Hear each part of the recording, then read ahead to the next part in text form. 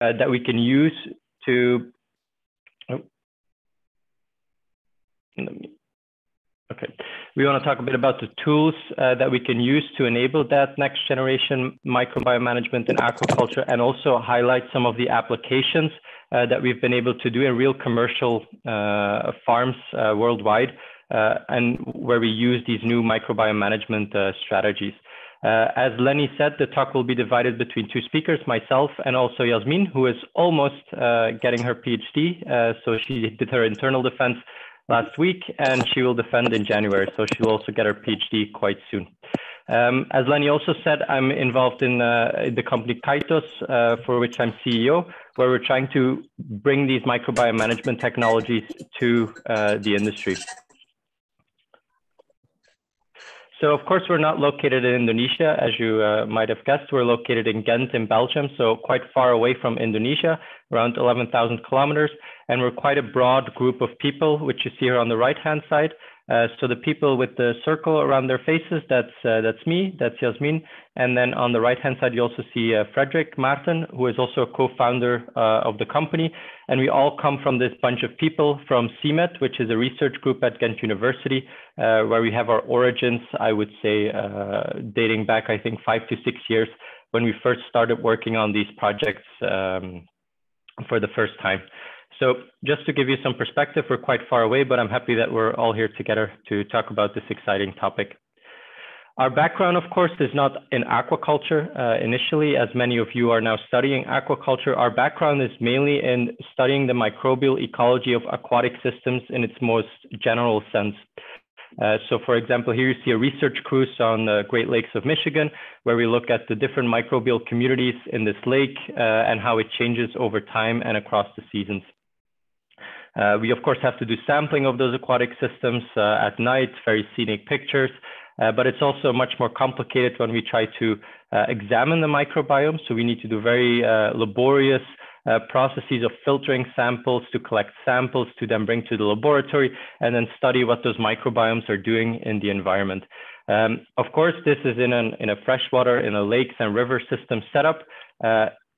Much more recently with KYTOS, with the company, we're now delving very deep into aquaculture, which you see here. We're looking at shrimp, we're looking at sea bass, sea bream, salmon, and so on, where we try to study the microbiome in those aquatic environments when we're trying to produce animals or rearing animals in those systems.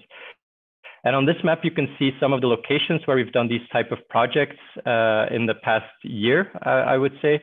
So we're in America, we're in Indonesia, in Thailand, in Vietnam, but also very strongly doing projects in Europe, where we try to study these microbiomes to help prevent certain problems in those systems. And I'll come back to that in a second, what we're trying to achieve. However, the microbiome is it's a very abstract definition. So when people talk about microbiome, it's very important that we define what we're talking about. So if you take, for example, a shrimp situation where you see many different shrimp ponds on this picture, when we talk about the microbiome, we're talking about every microscopic life form that's present in that system. And these can be viruses, which, you know, many diseases can be caused by viruses. These can be bacteria that are in the system, which are a bit bigger, different life form. We can have higher organisms, such as parasites, but also protozoa that occupy the system. And we also have algae, which can be microalgae or macroalgae that make up the phytoplankton part of this system.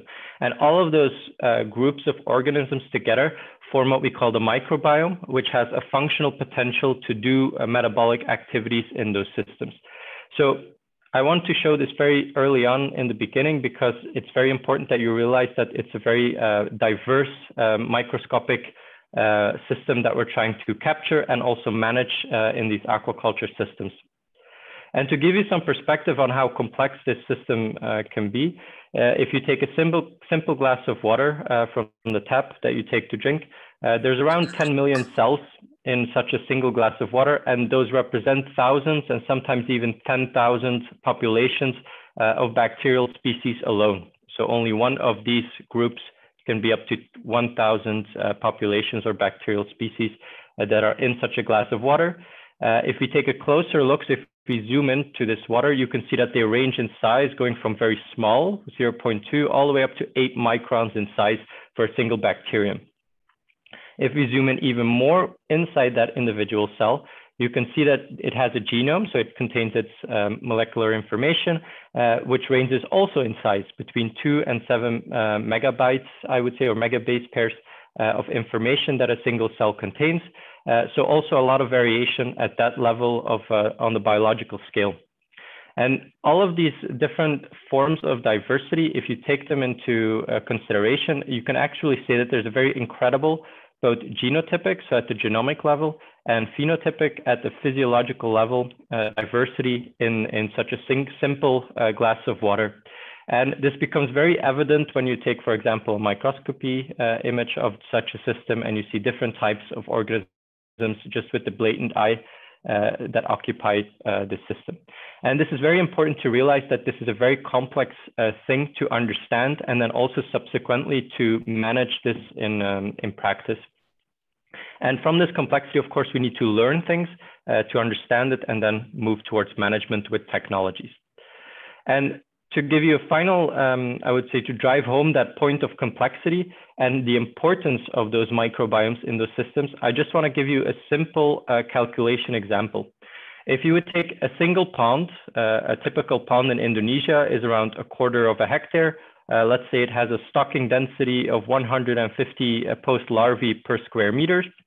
This is one system, one pond on a farm. If you take a look at all of those different life forms, we easily amount to 3.2 times 10 to the power 16 cells in a single pond.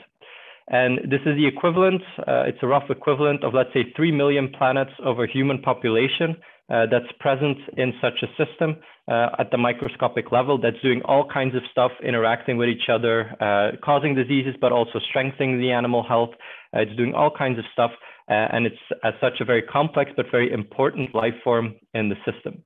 And this becomes more evident when you compare it to the other life forms in those systems. For example, the shrimp in a single pond like that, you'll have maybe 375,000 shrimp per pond if none of them die during the cultivation. So this contrast is quite remarkable. So if you compare this amount of shrimp to these amount of microbial cells that are there.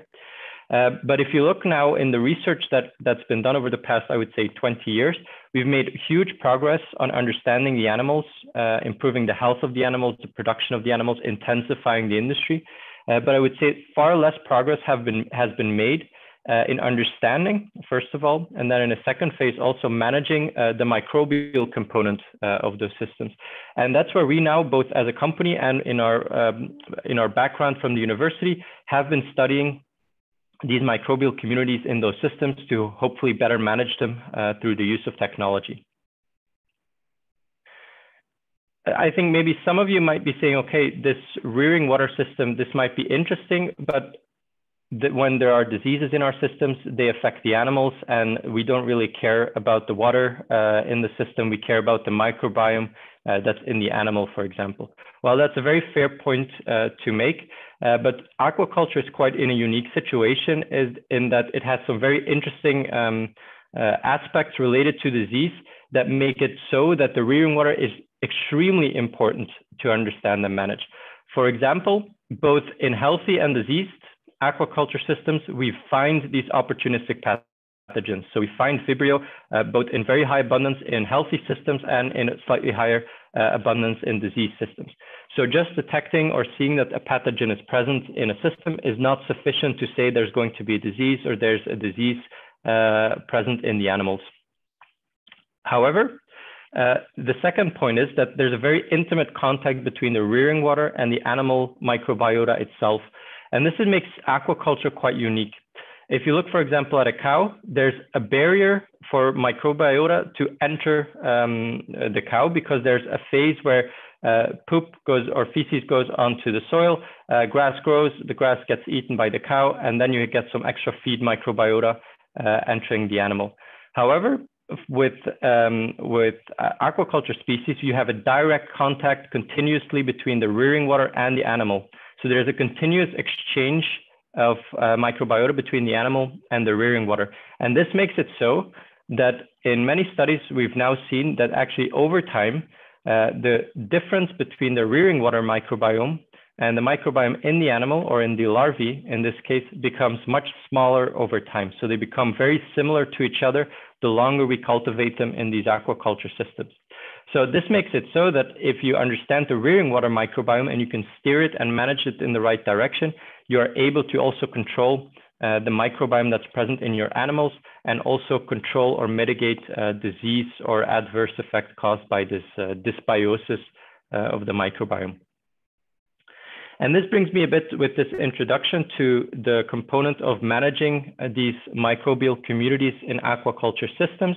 It's a very simplified view, but I think it's an important, I would say, anchor point in the presentation to understand how we approach this. Is if we take a look today at how we manage microbiome systems in aquaculture, it's very much an observational approach. So for example, if we are cultivating shrimp in aquaculture ponds, we might have poor microbiome management, we might have a disease outbreak, we might have algae blooms and crashes that cause animal mortality. And this typically takes about a week or a bit longer or a bit shorter, it depends on the situation, until you notably see mortality or dead shrimp in the environment. It takes, of course, a bit longer before you can diagnose and observe the mortality very, very easily, do diagnostic tests to know which disease-causing agent is in the system. So in this first phase, you actually have a phase where you miss timely insights to take action to really prevent this entire situation from occurring. And again, it can be caused by bacteria, by viruses, by parasites, or by algae at the same time. So this is, of course, not an ideal situation, but of course, even if you diagnose a problematic or a disease event, you might still want to take action. And if you want to take action, you of course need to use treatments. You can use a combination of sanitizers, biocontrol products, probiotics, prebiotics. There's all kinds of products available, but most of the time it's a blind mitigation where we use treatments based on blind recipes that are attached to the box. And we don't know when is the right treatment to use, how much to use of a product or a treatment. So it's kind of a blind mitigation in the hope that by the end of this disease event, and we can salvage the animals, that we don't have more than 50% mortality and a very slow response time to get towards that stage. So I think high level, very simplified, of course. This is, I would say, in most management strategies in farms, still the situation. But for today's talk, this is actually a bit of a reference for us, because both Jasmine and me will focus on different aspects throughout the presentation. So for me, I'll focus from KYTOS, from the company and technology provider background. I'll focus really on developing technologies that enable us to really manage microbiomes in its early stages, so we can see when something goes wrong and take action. So I'll focus on tools and applications in this first phase, while Jasmine, she'll mainly focus on showcasing some new ecological insights that we've been able to achieve in the hatchery specifically of Vanamay shrimp farming, to showcase how we can use those ecological insights to really make completely new management strategies that can be adopted by farmers in the future, that we can then couple back again to tools and applications for the implementation of those insights. So you'll see this slide coming back a couple of times just to position where we are in the presentation. So coming back to my part of this presentation is from the company, so from KYTOS. What we are aiming to do is we're trying to impact using technology and these tools and applications 4 aspects of shrimp farming. We're trying to lower disease risk, improve the water quality in the systems, so that we have stable water quality conditions that are optimal conditions for shrimp farming at all times. We're aiming to improve the microbiome health. So this can be either by giving advice related to probiotic use, prebiotic use, stimulating towards a resilient microbiome that doesn't allow diseases to manifest themselves in the system. And we also are aiming to make production of aquaculture more stable. I'm sure many of you know that on typical shrimp farms, survival can range between 30 or 40%, all the way up to 70 or 80%. By using new technologies, we are hoping to really enable farmers to get more towards more stable production of aquaculture, I would say. So translating these goals and these objectives to where we see ourselves in these different phases. You see that with KYTOS, we want to make technology that enables us to, instead of having shrimp mortality, as you see here, that we can actually stimulate both the animal and the microbiota continuously by the use of technology. And I'll go deeper into this in a second. Of course, this is very easy to say that this is our ambition. We also have to take a step back and look at what do we know, or what are some knowledge gaps that we need to fill to be able to do this, or why hasn't anyone else done this over the past 10 to 15 years? And a very brief summary here on what we see as the main knowledge gap is that despite 20 years of very strong ongoing research in aquaculture, I would still say that we have a very strong lack of understanding of both the diversity of these microbial communities as well as what they are doing, so the functionality. And this is the case for both algae, bacteria, and viruses, and I would say even parasites. Part of this comes because the taxonomy, so the species identity and the names that we associate with these bacterial taxa, but also viral and algae, is still highly uncertain. So we often get names when we try to characterize those microbial communities, but it's very difficult to have an accurate understanding of that identification. In addition, for most of those bacterial taxa, and I think it's even worse in aquaculture, is that we have an uncertain metabolic annotation. What this means is that we may know the genome, so the DNA of those organisms. We still have no way of knowing what 40%, so almost half of that genome, codes for. So which proteins, which functions that those organisms are doing. So that's a very, I would say, strong lack of understanding of this microbial community in this number alone. We're also not able to link, I would say, still microbial ecology and the risk for disease. So we can observe many different things in the microbial community. We can see something changes. We can associate that change with operational things, but we're very far away, I would say, for linking it with disease risk. Animal health and welfare, so stress in animals and general welfare, relating this to microbial ecology is still a very big black box. And I think what we work on at KYTOS is that we see that there's a strong lack of practical tools for farmers, but also research institutions to use, that they can practically use to steer this microbiome by taking, I would say, a holistic approach, which means that we look at algae, bacteria, viruses at the same time when we make those decisions. And of course, not only in the rearing water, but also in the gut microbiota as well, where these are important. And I think a nice example of this, of all these points that I just mentioned, this is a paper from Biotech in Thailand, where they did sequencing, so characterization of these microbial groups. And you see every different color is a different group of organisms that they were able to characterize. And you see just how diverse this microbial community is. And I can guarantee you, nobody will be able to say, based on these names that you have here, whether there's a connection with disease risk or whether what these groups of organisms are doing functionally in those systems at this moment. So a lot of research still needs to be done, I would say, to get there. However, if we look in practice, the major focus in microbiome management is that we are trying to control pathogens. So we're trying to control the growth of pathogens, but also the introduction of pathogens through biosecurity programs in the farms and in the hatcheries. But if you take a step back, you'll quickly see that pathogens are both, I would say, rare and abundant at the same time. So they're rare in the sense that typically you have less than 0.01% of all species or cells in a pond system are potentially or opportunistic pathogens. However, despite their low abundance relative to the other species, they are still very diverse. So you see just here a list of different bacterial species and viral species, also fungi that can kill animals in aquaculture. So it's very diverse, I would say, the number of pathogens that we have, but they're still quite rare when you compare them to all the other thousands of species that are present in the system. With this, of course, with this focus on pathogens comes I would say the conclusion that the majority of people in the industry focus on the abundance and the virulence of pathogens and not of those other thousands of species that you see here. We tend to focus only on the ones that we have known, that we know that cause disease. So we have monitoring and detection programs that enable us to do this. However, the relation between those observations here and general microbial ecology and then also disease, I would say, is still strongly missing in research today so far. So we have heard even that sometimes Vibrios are opportunistic pathogens, sometimes they are probiotics or have a beneficial effect in the microbial community. There's a lot of missing links there that we still need to uncover to make that connection.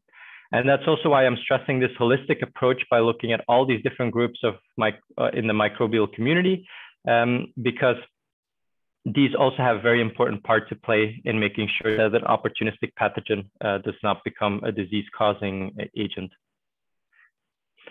However, you do need to measure the microbial community, otherwise you cannot study or learn anything from the microbial community. That's so because you are blind, you cannot see it by the naked eye, I would say. And I've listed here 3 technologies that are used today by both farms, diagnostic providers, and research institutions.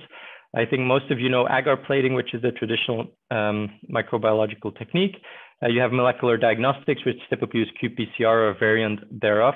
And then we also have next generation sequencing that is used. If you look at the availability of these technologies to the farm, I think most farms do somewhat of agar plating and microscopy, so it's very accessible. Diagnostics is becoming more accessible, but still not quite that widespread, I would say. And then next generation sequencing is not accessible to farms today, so to the industry today, but it is available to the research institutions, and they make heavy use of this technology to understand what's happening. What I do want to do is I just want to list a bit on the positioning of these technologies towards the industry, so that we can maybe have a discussion at the end on how this is perceived in Indonesia and how these are used there. Because what we see, for example, for agar plating and TCBS, is there are some very strong negative aspects connected to the technology, because we're only looking at the cultivable fraction, so the cells that are able to grow into colonies on these plates. And there's still a big question mark on whether all those colonies, whether they're green or yellow, are Vibrio or not, and whether that means anything, so whether there's any correlation with the disease risk in the system. In addition, there's also a big question mark to be set today, I would say, whether this technology, if you implement it, if you use it, whether it will lead to any innovations in farming, whether we will have new farming practices or whether that information will help us improve operating procedures. I would say the answer is no, but it's still the most used technology today. It's also semi-quantitative, so you don't really know exactly the abundance of this organism in the system because you're only looking at the cells that can grow on this agar plate. If you move then a bit, I would say a step up towards molecular diagnostics, this technology is able to assess the total fraction of cells that are in the system, but we're limited by the number of targets that we can use. So the number of species that we can target in a single assay is a strong limitation there. I would say there's still not a very big connection with disease risk. As I said before, you can also always have organisms present in the system. They vary a bit in abundance, but saying when there's a trigger towards disease risk based on the abundance is quite difficult today. I would say a question mark in innovations in farming. I think the major innovations have already been made related to biosecurity programs being implemented and then validated and enforced using diagnostic platforms. But towards the future, I don't know how much more innovation this approach can bring to the aquaculture industry. Major advantage, of course, is that it is quantitative. So we know how many copies of DNA or approximately cells we have in a milliliter of water or in a gram of feces or gut material from the shrimp. If we then go towards I would say the most advanced technology, which uses next generation sequencing, here we are able to get a full community composition. So we know the full number of taxonomic groups and the diversity of those taxonomic groups in the system. Again, it's difficult to correlate this with disease risks. A lot of research groups worldwide are working on this. We've seen some indications, but I wouldn't say that it's been established yet. Question mark also here, innovations in farming. I think it's quite certain that we will make innovations in farming based on the knowledge that we gain from this technology. but it's still a very, I would say, active field. So we'll have to see how this evolves over the next years. Lastly, it is semi-quantitative. So this is, I would say, a big negative is that we only get the relative abundance of those organisms in the system, which doesn't tell us anything whether they are growing, whether they are dying off. So it's just a relative amount, a percentage, I would say, of each taxonomic group that we have. But these are the tools, I think, that are today available to study microbiology in aquaculture, except one, and that's the one that we focus on with KYTOS. And that's the technology that is, I would say, abstractly represented on the left-hand side, which we call fingerprinting of microbial communities. So we are specialists in single-cell analysis of microbial communities. And what this means is, the word says it itself, we analyze individual microbial cells as they are being focused one by one through a high-powered laser beam. And by using special cocktails of stains, we can actually label those individual microbial cells so they become fluorescent. And the interaction of this fluorescent cell, the cell with a laser beam makes it fluorescent, and we can extract physiological information from this individual cell. And we can do this very quickly. So we can do this at rates of thousands of cells per second. And we can look both at algae, bacteria, and large viruses, and even higher organisms in one single analysis, because all of these cells are just focused one by one, very quickly through this machine. And we get a lot of data as a result. And this is what we call a fingerprint, this data of a microbial community. And you see, it's very abstract, but just to give you an idea, this is some of the raw data that we collect from a microbial community. And you see that it's constantly changing over time. So you see this aquaculture microbial community is changing continuously over time. And it's a very complex picture that you get from those individual cells. Of course, nobody can understand this by just looking at it. So you need technologies that enable you to extract important information or clues on what this microbiome is doing. And this is where we've specialized in using machine learning technologies to extract what we call health information from these data. And what this approach allows us to do is we can immediately in one analysis look at metrics like diversity, quantitatively look at how many cells we have of these different groups of microbes. We can do species identification of different microalgae species in this analysis. We can look at the performance of the microbiome, which I will show you later on is connected to the survival of shrimp in the system. And these are just a couple. So I've listed with different icons here other indicators that we have. And we call these functional indicators that farmers can use to get to know what's going on in their system and take action when they need to. And this is, of course, the reason why we do all of this is we want to be able to early detect microbial threats, but also identify opportunities. And by opportunities, I mean that you don't need to take action when something is going wrong alone. You can also take action when something's going right to reinforce and strengthen the microbiome. So we have the best animals, the biggest produce, and the lowest risk for disease or any other dysbiosis in the microbiome to occur. And as I mentioned, what we do is we create functional metrics to improve farming.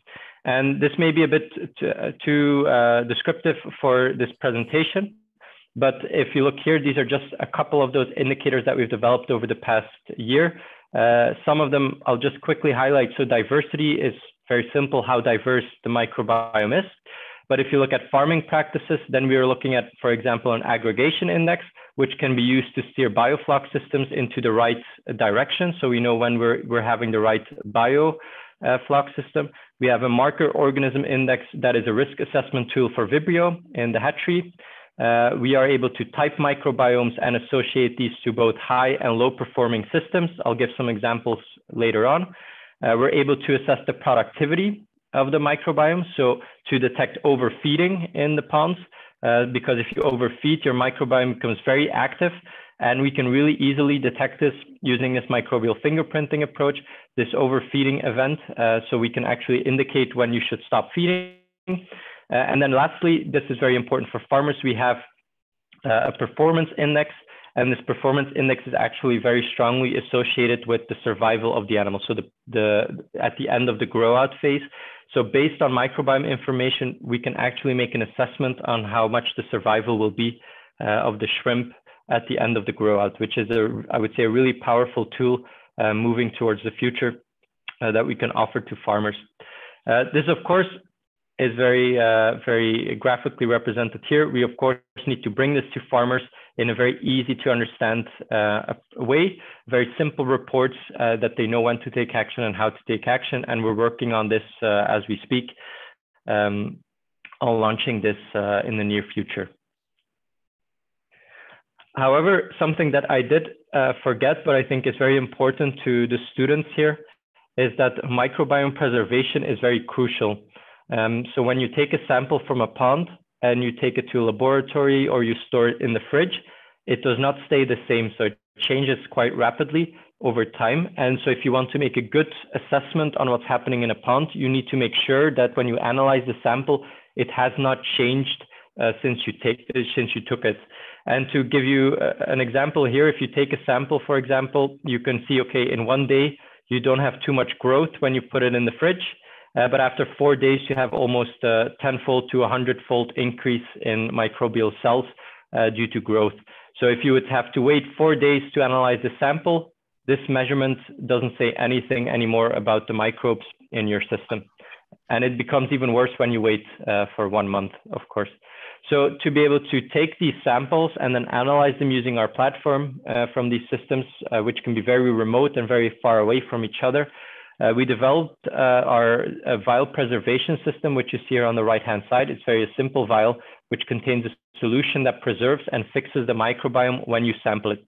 And this enables us to get long-term storage of this microbiome without this growth and without the change in the community composition. So we will not lose species due to this storage effect of these samples. And I think this is important from a practical perspective. When you as aquaculture experts after your education go to the field, that you take this in mind when you are trying to assess what's happening in the microbiome. So I've listed somewhat of the conceptual things about the technologies that we can use to study the microbiome and how we see this moving forward. But of course, we need to be able to use this technology to manage. And what we see as the way forward is that we're able, using our technology platform, are able to easily sample pond water, but also gut samples, sediment samples, and so on, run our fingerprinting analysis on these samples, which we can then use to give a precise recommendation coupled to either a product, but these can also be farming instructions such as aeration, feeding, and so on, to really stimulate the microbiome in the rearing water or in the guts and the sediments, so we get the best outcomes for the farmers. And the way we see this, that we can achieve this, is by doing these 4 steps. And this first step is, I would say, the beginning. So where we do routine screening of these microbial fingerprints. So we understand the dynamics of these microbiomes so that we can act on when something changes very quickly. So I've listed here an example where we quantify the trophic status of ponds, which is the balance between bacteria or phytoplankton and bacteria that we need to take into account. We want to adopt a holistic approach to microbiome management. So we do not only look at Vibrio, either on plate or using diagnostics. We look at all the cells in the system, which can be algae, bacteria, and large viruses, and use that information to manage the system. We need to be able to couple these fingerprints to farming practices. So for example, to the use of products, as I said, but also perhaps to optimize stocking density in these systems so that we can say, okay, this microbiome has the best chance of success when you have a stocking density of 100 or 125 PLs per square meters. And all of these above points, they stand or fall with whether they are based on sound ecological theory, I would say. And this is what Jasmine will focus on later on. So she'll talk about RNK selection and the importance of this. Maybe she'll talk also about a bit about water maturation and how we can assess this from a scientific and technology perspective. But this is really crucial for us to be able to make the impact that we want.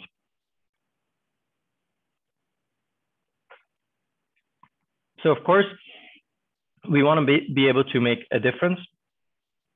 And the way that we see that we can make this difference is that we can actually use these functional metrics to detect these events in ponds. For example, as I mentioned, high bacterial productivity, overfeeding detected, heterotrophic farming regime here detected, so no actions needed, high Vibrio risk, emergency sanitation should be taken at this pond, low microbiome survival, microbiome performance detected in this pond, so we have an estimated predicted survival of 50%.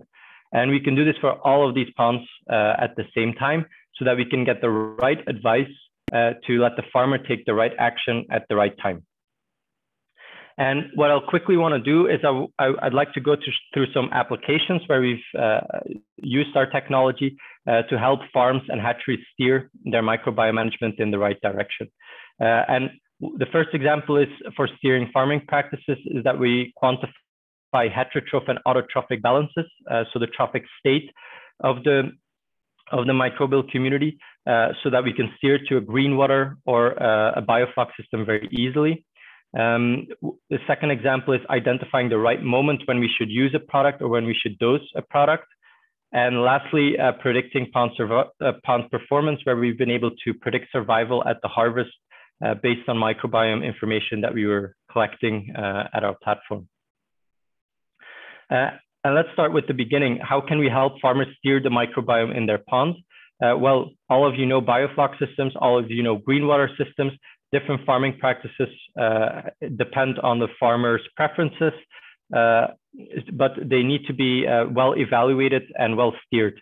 So if you want to go to bioflux, we need to steer the microbiome to bioflux, otherwise to green water, and we need to do this based on information. And so what we did is we developed a trophic indicator that tells you how close you are to a green water system and how close you are to a fully heterotrophic bioflux system. And we've been able to test this now at several farms, and you see some of these results here. So you see all the different ponds at the bottom, so 6 ponds at this farm, and you see that these individual ponds are very close to a mixotrophic, heterotrophic system, and they're very consistent across the farm. So this farm is actually doing quite a good job at managing their microbiome towards a heterotrophic farming regime, but this is not always the case. If we go to another farm, we see that ponds can deviate quite strongly. So we have 2 green water ponds and all of the other ones are stable, but more in the mixotrophic region than the heterotrophic region. The same is true for the last farm. That is even, I would say, also 2 ponds very close to the green water zone and all the other ones in the gray mixotrophic zone as well. So we can classify ponds into whether they are in different farming regimes, but how can we then use this to help a farmer? Well, if we take routine samples of this microbiome throughout the grow out phase, you see from day 0 to day 120, so 4 months of cultivation, you see that the microbiome shifts quite a lot between a green water and a fully heterotrophic system throughout the cultivation. And most of this change happens in the first 60 days. So if a farmer sees this change in the trophic indicator, they can actually take action using sugars or other techniques to help get it back to a heterotrophic farming regime as fast as possible. So it's a very functional, very easy metric for a farmer to use. However, the difficulty is that every pond is quite specific or quite unique. So there's pond-specific dynamics in this trophic state. And if you take this example of 4 ponds listed here, you actually see that every pond has a unique profile and unique characteristic over time when evaluating this trophic indicator. But the first 60 days seem to be crucial for the phytoplankton to establish itself or to stabilize. So we do see that stability sets in after 60 to 70 days of cultivation, but especially in the first 60 days, we should be very cautious and very alert on in terms of management of these systems. The next step is, of course, that we're going to combine this indicator with our aggregation indicator, where we can couple this information with bioflux formation rates, so we can actually assess the level of bioflux formation in the system. So this is something in progress, but for a future presentation, perhaps. Of course, when you have this, this shift in trophic indicator, it's related to shifts in algae, and you can have both beneficial algae and harmful algae. So as I mentioned in our technology slide, we are able to identify microalgae very easily in these systems, we can identify beneficial algae, but also the algae that we want to avoid. And these are, for example, the cyanobacteria, blue-green algae as they are called. And we can see that in this pond, for example, we can have a very quick bloom of cyanobacteria.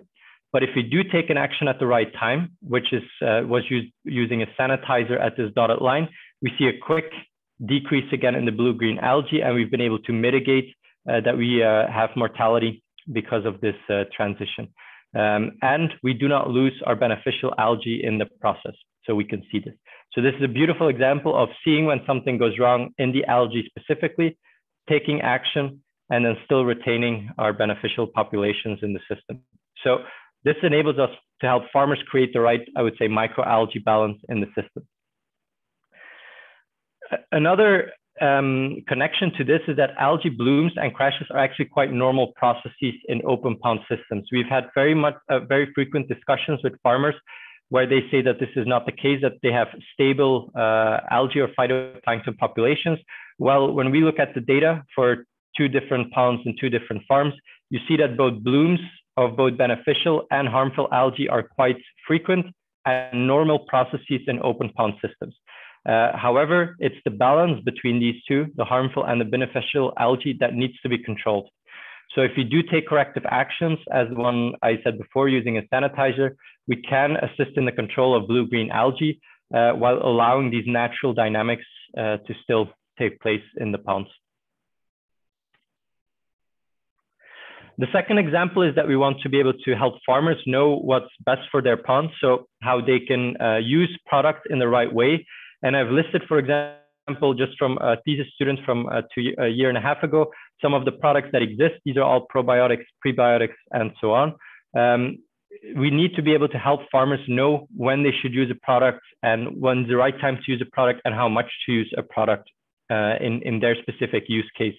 And today, most of those recommendations are based on recipes and expert consultants that translate those recipes into actions. We believe that using our technology, we can help even a bit more in enabling both the consultants and the farmers get the most out of their products. And a simple example is shown here. So here we focus on another functional indicator, the bacterial diversity. As you may know, high diversity is usually a good situation for a pond. A low diversity means that we have chances that opportunistic pathogens are taking over and we should take action. And what I want you to focus on is the orange line, which is an unhealthy pond that we detected in this farm. And you see that there's an event in which it goes really low in diversity. But this was caused by a number of events, which I won't go into detail about. But there was a cascade of indications where we should have taken action. The first was that right after stocking, which is something that we see a lot, is that we have a very strong decrease in diversity, followed by a stabilization, followed by a very long period of very low diversity for almost up to 1 month, where we saw decreased diversity and very strong growth in the bacteria. After 1 month, this amounted to first observation of mass mortality, which was of course not desired. After which a corrective action was taken to help salvage the pond, which you see in the green zone depicted here.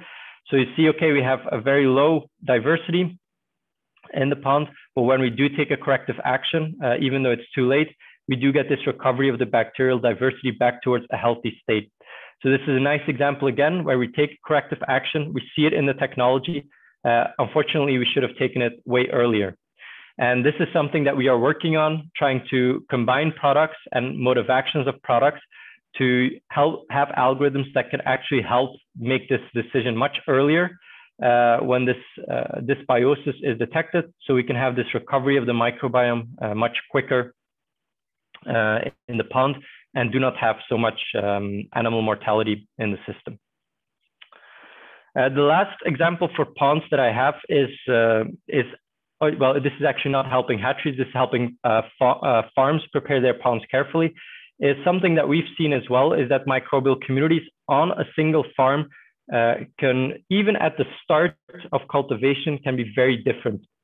And this is, again, another indicator, a functional indicator for cell size, where we see that we have ponds that are very close to each other here.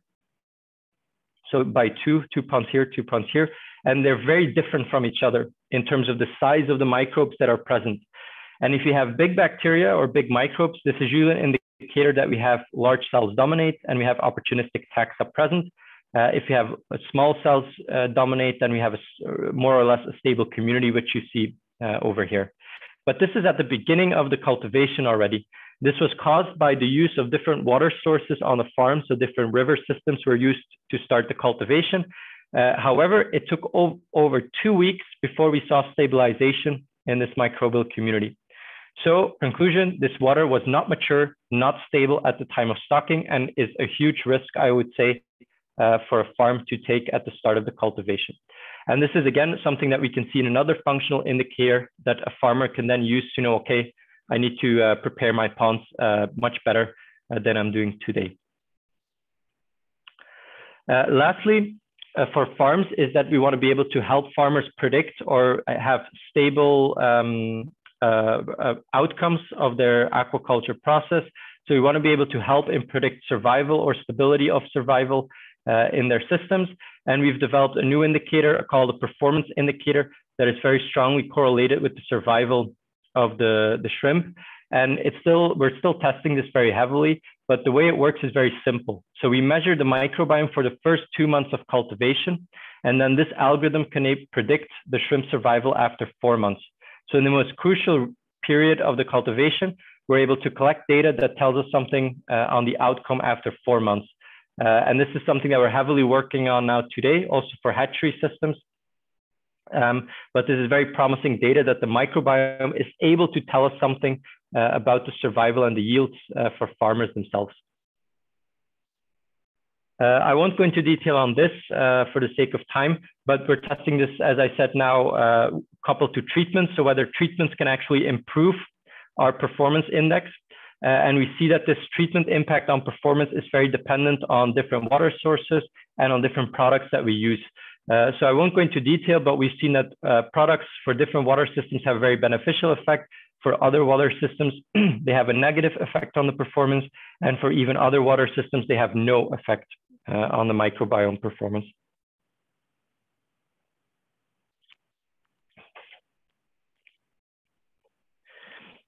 So yeah, the arrows depict that we have different actions or different effects of the treatment. And to close, I hope I'm not taking too much time, Lenny. I want to show something about hatcheries as well, because this is where the farming process starts. And for hatcheries, I just want to give 2 brief examples.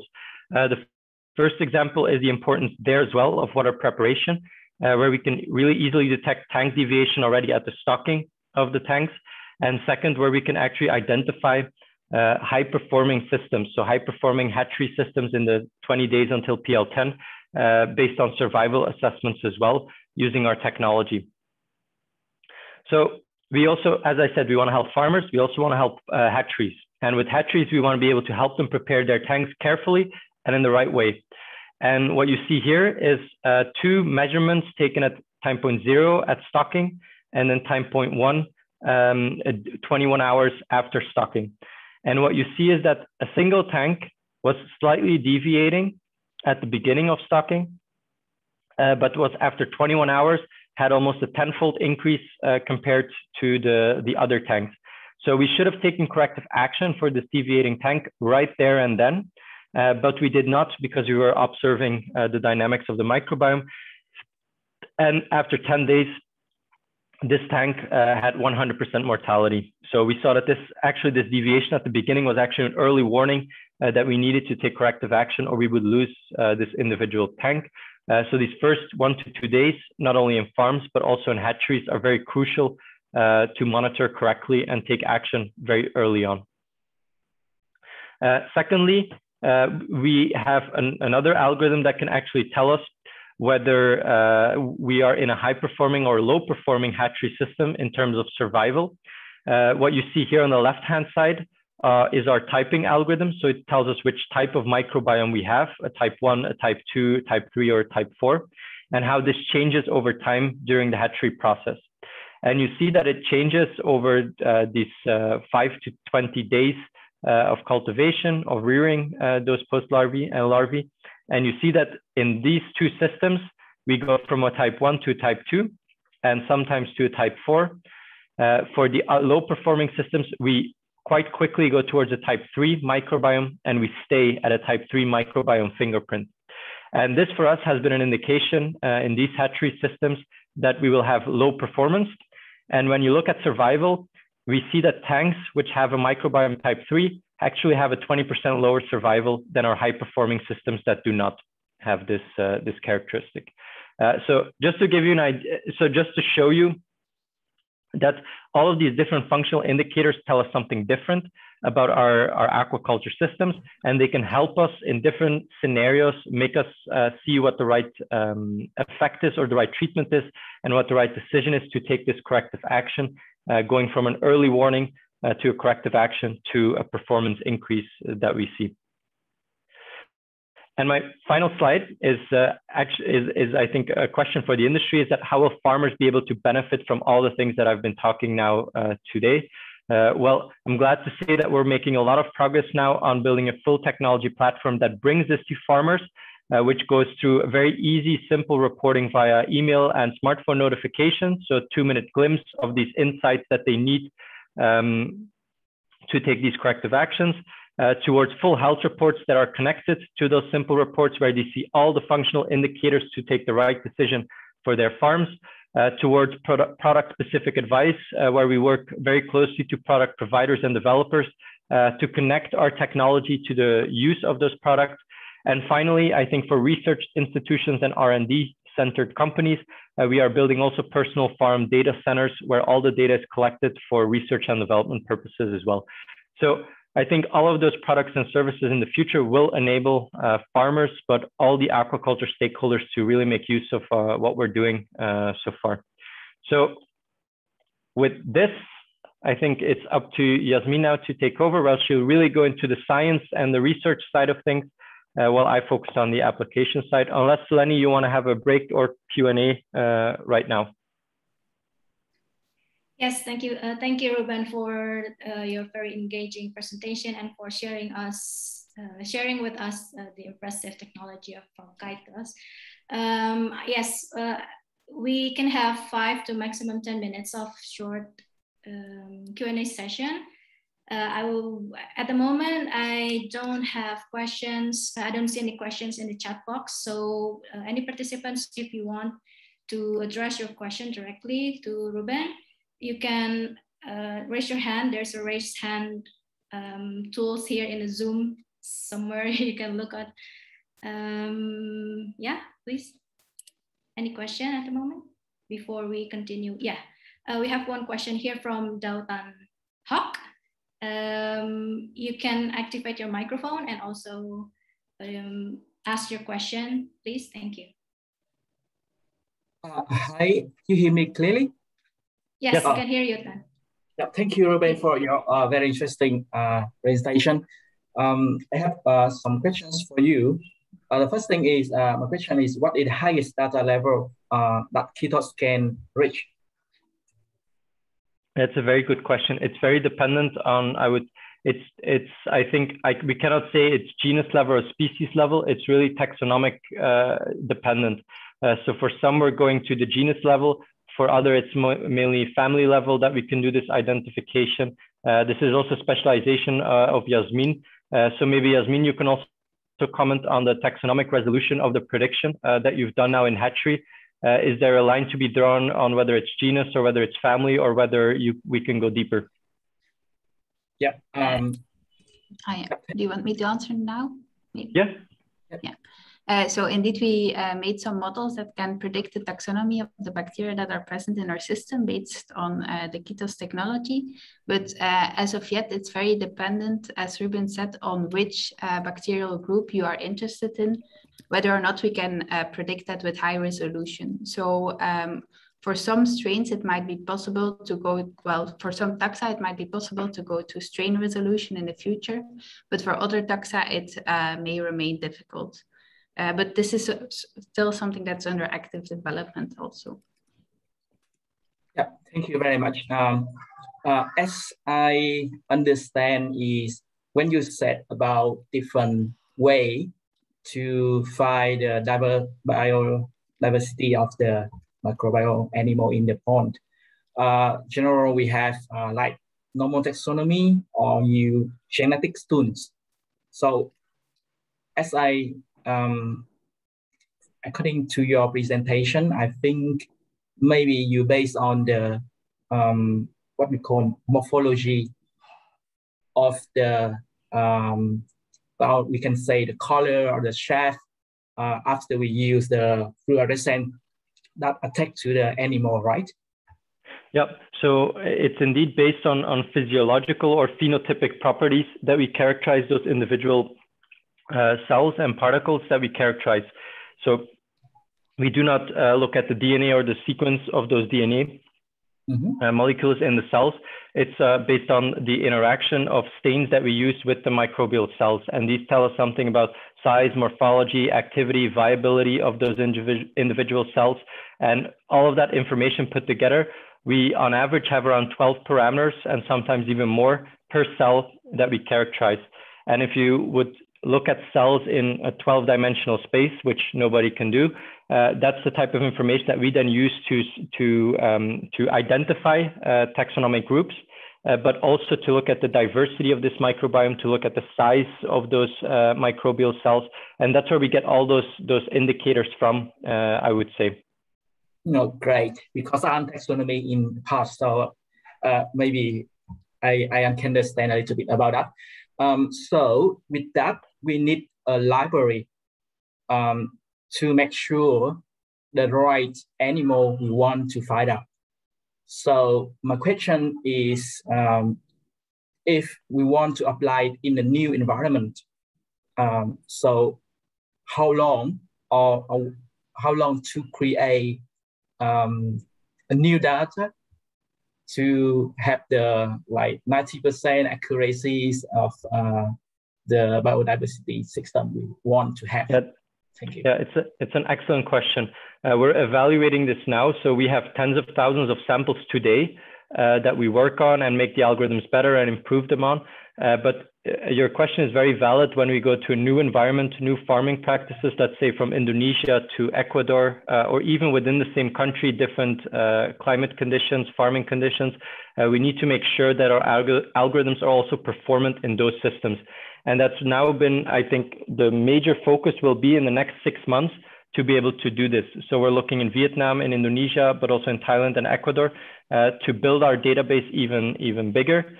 So we can really have for every farming system the right functional indicators defined and working as they should. But it's a really good question because in our experience, aquaculture microbial communities have been the most diverse and exciting communities that we've ever seen. With our technology. If we compare this to a lake system and a river system, they're very boring now that I have to look at the data. Aquaculture systems are the most intriguing, interesting microbiomes that I have ever seen. But that comes at a cost, and the cost is that they're very variable and they change very frequently. But that's also why I love doing this work. So, yeah, thank you very much for your answer. And I have last questions for you.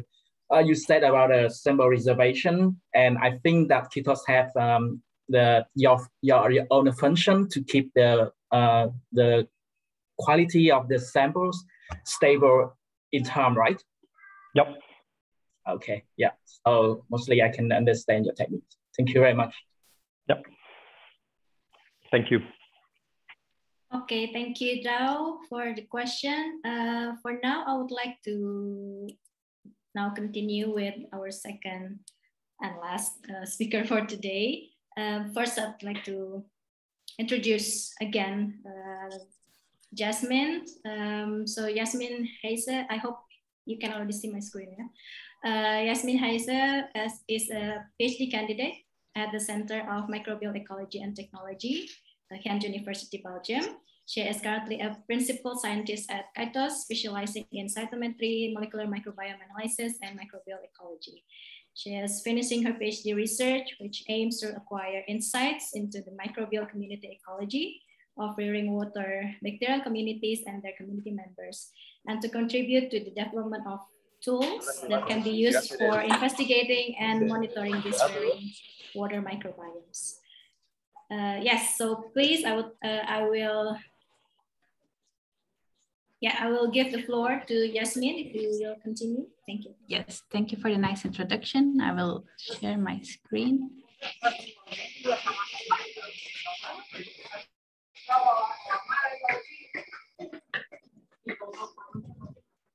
So can you see my screen? Yeah, clearly. Yes. Okay, thank you. So thank you again for the introduction. And as Ruben already said, what I have been doing during my PhD is mainly to focus on the ecology of aquaculture microbiomes, with the idea that on the short or on the long term, we can use this ecology to develop management or monitoring strategies that will be more effective than the strategies that we have today, the blind mitigation that Ruben referred to, just using antibiotics and doing a non-specific killing of your microbiome. You will try to develop tools that promote your good bacteria and that will reduce the abundance of your bad bacteria. So that's a bit the idea behind my research. And for my presentation of today, I would like to share with you some results that we have obtained through a sampling campaign that Ruben and I have performed on a shrimp farm in Thailand. So in that sampling campaign, we have monitored 5 replicate tanks of Vaname larvae culture. And we have chosen to work with the larvae culture because these life stages are mostly the most sensitive to high mortality frequencies. And as Ruben indicated before, the rearing water is very important to steer the microbiomes of the host. So that provides an opportunity for us to manage the communities. So we decided to really focus on the ecology of that rearing water. So there has been already quite some research in the last years because there's more and more interest in this rearing water, but there's still a lot of research questions that we need to answer. So we decided on a few that we wanted to answer and of which I want to share the results with you today. So the first is we wanted to know what is driving the dynamics in the rearing water over time. Because if we want to obtain some kind of microbial control, then it would be already very informative for us to know which factors have a high potential for steering the communities towards one or the other state. Secondly, we were interested to know how variable and dynamic peripheral microbiomes are. And what I mean with peripheral microbiomes are microbiomes of, for example, live feeds or dry feeds, or the microbiomes in water that is used during water exchanges. So everything next to the cultivation tanks, actually. And then thirdly, and that's related to the second question, we also wanted to know how important these peripheral microbiomes were for the rearing water microbiome. And that is because if these microbiomes have a very large influence, then of course we want to prioritize also management of those microbiomes. But if they are not important, then we should maybe not invest too much money into also monitoring and management of those microbiomes. And then finally, we wanted to know what the life strategies of bacteria in the rearing water are. And I will explain later in a minute what I mean by those life strategies and whether we could link that with the health of the cultivated organisms. So I will start maybe to describe a bit better the sampling campaign. So here on the left, you can see a scheme of the sampling campaign and of the tank operations over those 18 days of cultivation. So here on the bottom, you can see the 5 shrimp tanks that we monitored. And here are all the peripheral microbiomes that we were interested in. So that were the algae and Artemia as live feeds, 5 different types of dry feeds and exchange water. So the algae were added in quite low abundances because the only goal was to feed the shrimp actually, and that was from day 1 until day 10. The dry feeds were added throughout the entire cultivation, but 5 different products were used at different time points. The Artemia were added from day 5 on until the end of the cultivation. And then from day 7, every other day, there was also a water exchange where about 30 to 50% of the water was being replaced by fresh water, just in order to make sure that the water quality remained good. So we sampled these different environments at a resolution of 3 hours for flow cytometry. And we took 1 sample every morning for 16S sequencing to identify the bacteria that were present in the communities. And then finally, we also did a selection of samples for shotgun metagenomics. That's for the live strategies, but I will explain that later when I come to that part of the presentation. There were two tanks, tank 1 and tank 4, that have crashed during the cultivation. I will not focus today on why they have crashed, but I'm just mentioning it here because you will see that sometimes there is some missing data because the last time points of those tanks were not sampled anymore because they were after the crash. So firstly, the bacterial abundance dynamics in the system. So here you can see the bacterial density over time in the cultivation for the 5 replicate tanks. And the starting density in these tanks was about 4 times 10 to the 5th cells per ml. Now, if you're used to working with plating data, this might seem like a lot, but actually this is a typical bacterial density that we find in marine communities. So if we sample, for example, the North Sea in Belgium, this is also the typical density that we will find there. Over the following 7 days, we see that the density of the bacterial communities increases with up to 2 log units per cells per ml. And in the days that follow, we see that there's a bit of differences in the dynamics between the replicate cultivations, and the communities actually end with differences of up to 1 log unit between the replicate tanks. So overall, we see that these densities are increasing up to 3 log units. So that means at the start of the cultivation and at the end of the cultivation, your larvae are actually being exposed to 1,000 times more bacteria from the rearing water. And also very interestingly, we see that there's a high difference between the replicate tanks. And altogether, this data actually indicates just how much you're actually, while you try to feed your shrimp, you're very actively also feeding your microbiome and your bacterial community. Secondly, we also looked into the dynamics of the taxonomy of the bacteria that were present. So what you see here is an ordination plot. And you can just interpret that as dots that are very close to each other. They are very similar to each other, but dots that are very far from each other, they are very dissimilar communities. And the dots are colored according to which of the replicate tanks they belong to. And the size of the dot is corresponding to time in the cultivation. So these very small dots here, that's the startup. And the larger dots, that's the end of the cultivation. Now, you can already see that there seems to be 2 strong community shifts. So I will put a taxonomic profiles next to it so we can have a look at what is really happening. So what you see here is the relative abundances of the top genera in the communities over time for the different replicate tanks. And we see that for day 1 and day 2, the communities in the replicate tanks are mostly the same, with the exception of tank 4, where there seems to be some kind of deviation. Then on day 3, we see that there's a very strong community shift, and our community composition becomes dominated by totally different bacteria than was compared as the first 2 days. Over the days that follow, we see that there's more gradual shifts. There's some changes, but overall, the dominant community members stay dominant until around day 10, 11, where we see that again, the second community shift is happening. And what happens then is that again, bacteria are dominated by, the tanks are dominated by completely different bacterial communities. And in contrast to the first shift, we now see that each tank seems to have a different microbiome. So it's very interesting that we see that there appears to be something that is causing 2 very big shifts in the community composition. But of course, we were very interested to know what would be the cause of these community shifts. So we tried to link it with any of the operational practices at the farm. And we found that we could link this very well to the algal densities in the water. So I plotted here the algal densities in the 5 replicate tanks over time. And I put here the 2 black lines, they are the 2 community shifts. So from day 2 to day 3, and then around day 10, 11, the second shift. And you see that the timing of these 2 shifts corresponds very nicely with when the algae become abundant in the water and when they are reduced again in abundance in the water.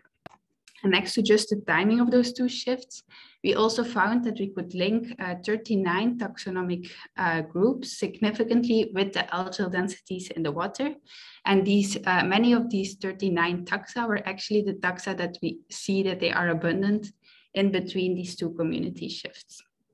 So overall, our results are indicating that this phytoplankton, which is added in a very low quantity, so not at all like what is the case with green water, already seems to be a very important driver for the community in the rearing water.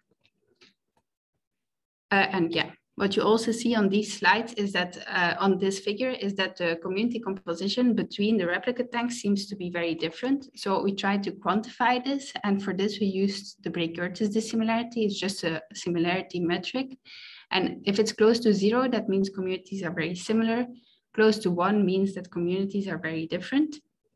And what you see here, each line is for one individual tank, how dissimilar this tank is as compared to all the other tanks on average.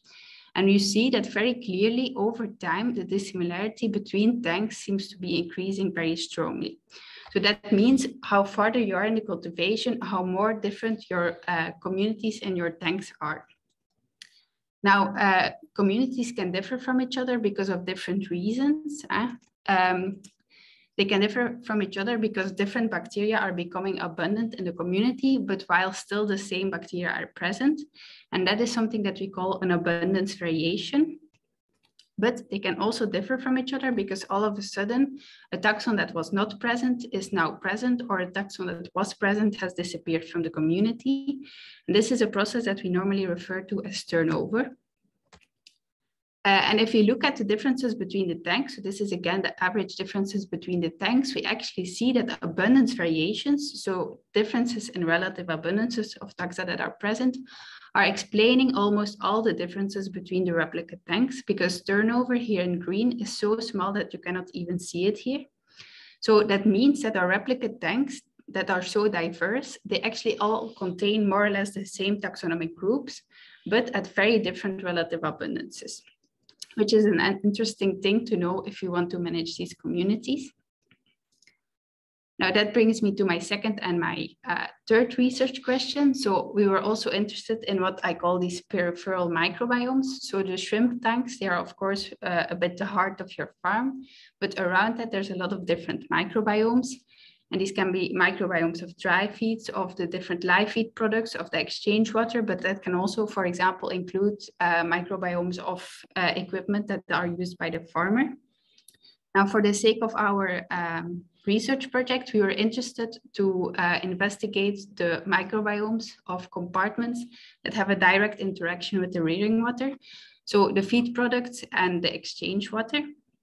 And we wanted to know how dynamic or how variable are these microbiomes, because most studies to date, either they focus on the host or they focus on the water or on the combination of the two, but it's very rare that these additional microbiomes, which may influence the water, are monitored in parallel. So that's what we decided to do. So I will start with, I will first give an overview of the community compositions. So this is again an ordination. So dots close to each other are more similar, dots far away from each other are more dissimilar. And what you see here is that each of the different sources already has a very distinct microbiome.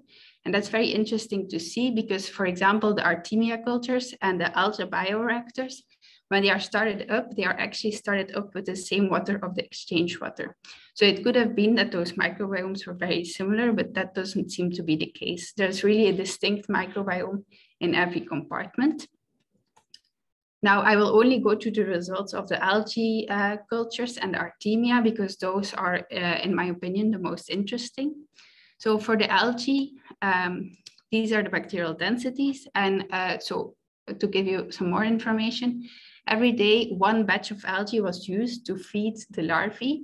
And that is the background color that you can see here. So green and white are different batches always. And there was always an addition of algae in the morning and one in the evening. So that are the two dots that you see. And we see that there can be a 1 log difference between batches that were created on different days. And also we see that even within the same day, so if you add some algae in the morning or you add some algae in the evening, there can be a 5-fold difference in the amount of bacteria that you will add to your rearing water community, which is quite a large difference. Then we also checked the community composition. So here you see the relative abundance on the different batches from the algae. And what you see immediately is that this is always a different community. So there's again a high heterogeneity in the composition between these batches. So it's not only the abundance, but also the composition of the taxa that are very different. But despite having that high heterogeneity, you do see some taxa seem to be appearing most of the time. So we could identify 16 taxa that seem to be always associated with these algal cultures. So we know that we add specific taxonomic groups to the water, but next to those groups that we are aware of, there's always also a microbiome that is not shared between the batches. Then I will move to the Artemia results. So as you mostly know, for Artemia to be used as a live feed product, there's normally cultivation of the Artemia, after which they are transferred to a cold storage where they can be used where they can be sampled to be used as a live feed. So on the farm where we did the sampling campaign, Artemia were always used over a course of 24 hours. So every morning at 11 a.m., there was a new batch of Artemia prepared that was then used until the next day at 8 a.m. So what we actually sampled was every 3 hours, this storage tank where the Artemia were kept. And what you see here then, these are again the bacterial densities over time in the cultivation. And again, different background colors are different batches. And now here I colored the different time points according to how old a batch is. So the white dots are 11 a.m. This is a very fresh batch. 8 a.m. the next day is colored in dark because this is then a batch that's almost 24 hours old. And what you see here is that very interestingly, despite this cold storage, there's every day a growth observed in these storage tanks. And this causes differences of up to 1 log density. So similar to what we see with the algae, if you add Artemia to your system today and you do it tomorrow, it's possible that you will add 10 times as much bacteria to the rearing water communities. Then we also checked the community composition. And here you see also similar to what we see with the algae, that there's very high heterogeneity in composition between the individual batches, but also that several taxa seem to be appearing almost always. So we identified 27 core taxa that were typically associated with Artemia storage community compositions. Now we see that these peripheral microbiomes are very heterogeneous. For the exchange water and for the dry feeds, we had exactly the same conclusions as for the algae and the Artemia. But of course, if these contributions to the rearing water are not very large, then maybe this is something that we don't want to invest our time in to manage these communities better.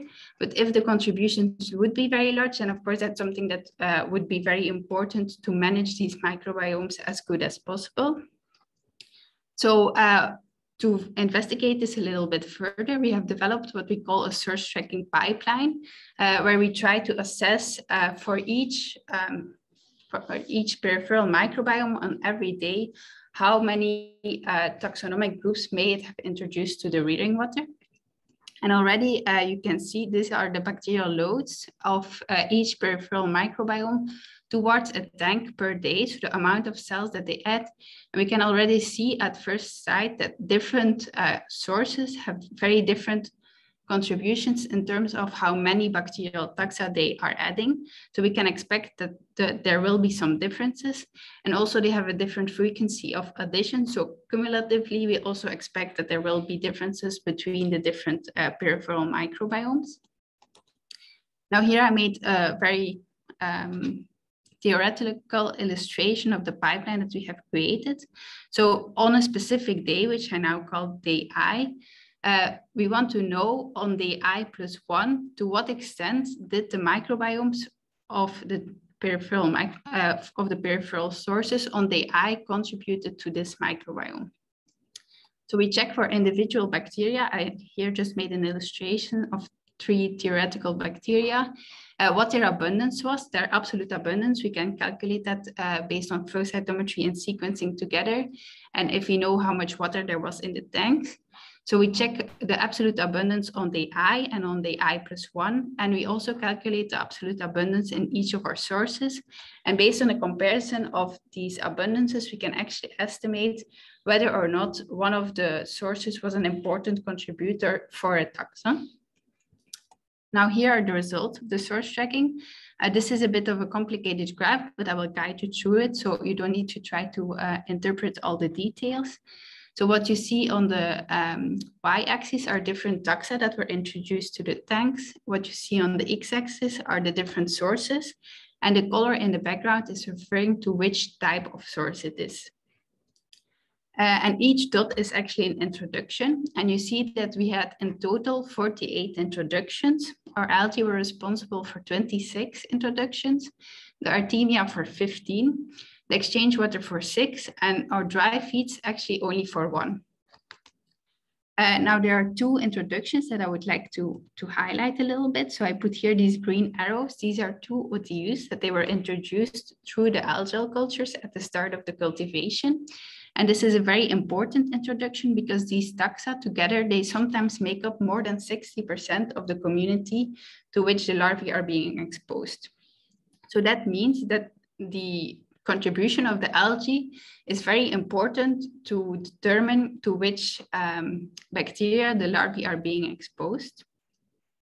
And a second introduction that I would like to highlight are here these pink arrows. And they are 2 OTUs that were classified as members of the Vibrio genus that were added through the addition of the Artemia to the water. As you all know, the genus of Vibrio contains a lot of opportunistic pathogens. Now, in our case, we could not determine whether these really are opportunistic pathogens because we only have 16S data. But nevertheless, it's very interesting to see that potential opportunistic pathogens can actually be introduced to our system through the Artemia cultures. This was already hypothesized in literature, but there was no really quantitative data about this. So this was definitely a very interesting finding for us. Now, if you look at all these OTUs together, we see that they actually make up 10% of the total number of OTUs that we find in our system. And if we also take into account how abundant they are becoming in the tanks over time, we see that 37% of the bacteria to which larvae are being exposed are actually originating from one of these peripheral sources. So that means that for maintaining healthy systems, maintaining a healthy peripheral microbiomes will be very crucial. Now, this is my last research question. So as I said, I was interested in determining the bacterial life strategies of bacteria present in the rearing water. So what is a bacterial life strategy? Bacteria are very diverse, and if we want to try to understand how they respond to disturbances or to changing conditions, we actually want to have some kind of conceptualization of this diversity that allows us to make easy conclusions. So we try to make some kind of classification, and we can do this very easily because bacteria are always facing trade-offs, just like humans. If you invest your time to improve your skill for one aspect, then there will be something else that you are less good at. So that is actually the idea behind life strategies. Your bacteria will always have a combination of specific traits and other combinations will normally not occur. So if you know these combinations, you can draw some conclusions on how a bacterium will react in different environmental conditions. So there's a lot of different bacterial life strategy classifications. One is, for example, specialist vs generalist. A specialist is a bacterium that will use a specific set of resources, but it will be very efficient at using these resources. While, for example, a generalist, it will use a lot of different resources, but it doesn't necessarily has an optimized metabolic pathway for each individual compound. So their efficiency might be very much lower than a specialist. Another frequently used classification is oligotroph versus copiotroph. And an oligotroph is a bacterium that resides well when there's not a lot of resources available, while a copiotroph only thrives well if there's a lot of resources available. And then finally, the R versus K strategist is also a classification scheme that is being used a lot. And an R strategist is actually a bacterium that can grow very fast and that will react very opportunistically, as I try to depict here. If conditions become favorable, there's a very quick growth, but once the resources are being used, for example, conditions change and they are less favorable, and then they will stop growing. while a K strategist will respond less quickly to changing environment, but even when the environment changes, they will still keep on growing. So they're typically slow growing organisms that do not behave opportunistically. And this is actually the life strategy classification that I was interested in for our rearing water microbiomes. And I will tell you in a minute why that is. So there's a research group in Norway, the research group of Olaf Vatstein, which is working with R and K selection in rearing water communities. And they actually see that if they work with a system that is being dominated by K strategists, the cultivation performance of their larvae seems to be improving. So I put an example here. This is FTS, means flow-through system. MMS means microbial maturation. And how you can think of a microbial maturation, it's just water that they send, for example, through a biofilter, or water that they left stand for a few weeks, so that all the resources that are available in the water are converted into biomass, so that there's actually not a lot of room to grow anymore. And this is what they call microbial maturation system. And that's actually a system that is dominated by K strategists. And here you can see the survival of some cod larvae. And you see that it goes from 70% in this flow-through system to almost 30% in a microbial maturation system. So this clearly indicates that having these K strategists in your water seems to be beneficial in some way. But of course, a survival of 30%, this is still quite low. And as engineers, we want to improve this performance more. So what we want to know in our study actually is trying to determine what are the typical properties of R and K strategists, because we define them based on their growth properties. But next to that, we actually don't really know what the functional properties of typical R or typical K strategists are. So that is the research question that we wanted to ask, with the idea that on the long run, we would be able to further improve these kind of management strategies. So what we did to interpret these life strategies is we used shotgun metagenomics, and we obtained 67 high quality metagenomes from the rearing water communities of the sampling campaign that I have been introducing before. For each of these 67 metagenomes, we estimated two properties, and the first is the intrinsic growth rate. This can help us to quantify whether a bacterium is fast or slow growing, but this is, as it says, an intrinsic property. So this is just under the hypothetical conditions of ideal nutrient availability and no competition. How fast can this bacterium grow? What you see here is the estimated growth rates, and these different dots are different max, but I didn't put in names because that's a very big figure. And you see that there's quite a wide range of maximum estimated growth rates over the different max. The second property that we tried to estimate was in situ growth activity. So based on a metagenomic sample, if you have a genome, you can estimate whether or not a bacterium is dividing while you at the moment that you sampled or not, and whether there's more division or less division. And that parameter we can actually use as a measure to estimate whether there's very opportunistic growth, so sometimes very actively growing and sometimes not growing, or this is more a constant growth, and this growth parameter is always more or less the same. So also here you can see this in situ growth activity parameter that we made over the different max, and they are ordered from small to low. And similarly to what we see on the intrinsic growth rate, there's just a gradient of this parameter. Now, since for both parameters, there's just a gradient, it's actually not that easy to say, based on these two figures, what is an R strategist and what is a K strategist. And I put the definition here again. Actually, it's a combination of these two properties. So what we did is we devised some kind of classification scheme, and I will just illustrate it very theoretically here, and I will not go into too much detail, but you can always ask about it later if you're interested. So we have opportunistic growth based on that in situ growth parameter or constant growth, and we divide that parameter space by a change point detection algorithm that determines when there's really a big statistically speaking shift in this variable. And we do the same for the maximal estimated growth rates. So that way we can put two classes in our parameter space.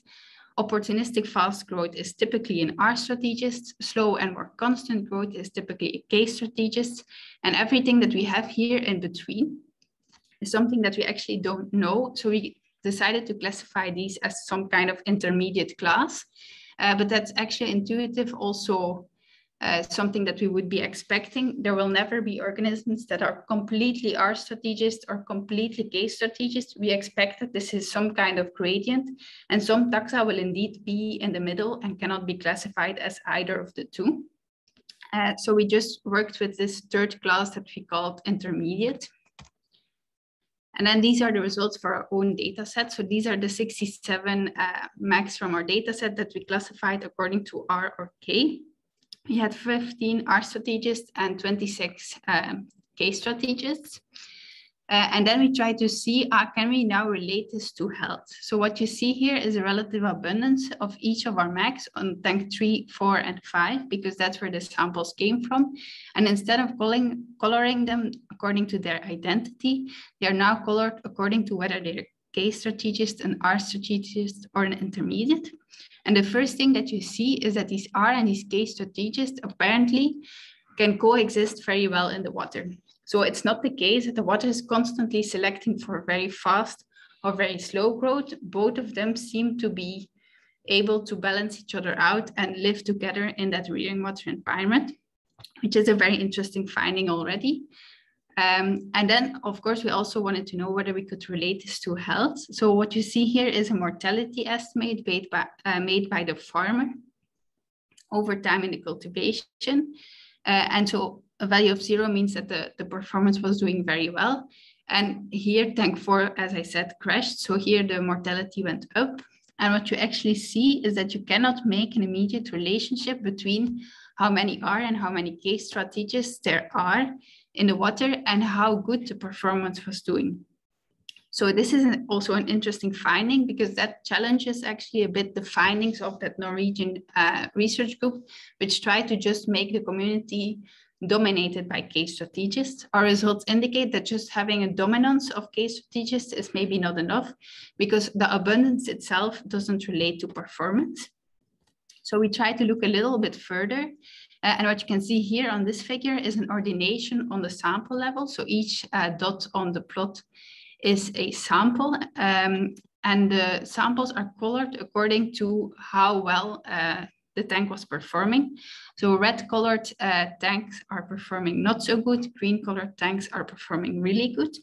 And the left ordination is based on the abundances of the max in the system. So how abundant is each taxon? While the right figure is based on how actively growing is each taxon.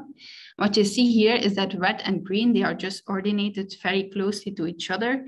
And then here there's also this little bit less good performance, which is then kind of ordinated away, but on one axis, it's very closely related to the tanks that are performing well. So it doesn't seem like this abundance, similar to my previous slide, seem to relate very well to the larval performance. While if you look here, if we ordinate based on the growth activity, the ordination is of course not perfect, but you see that these bad tanks and these also reduced performance tanks, they seem to be ordinating very closely to each other, with the exception of one sample.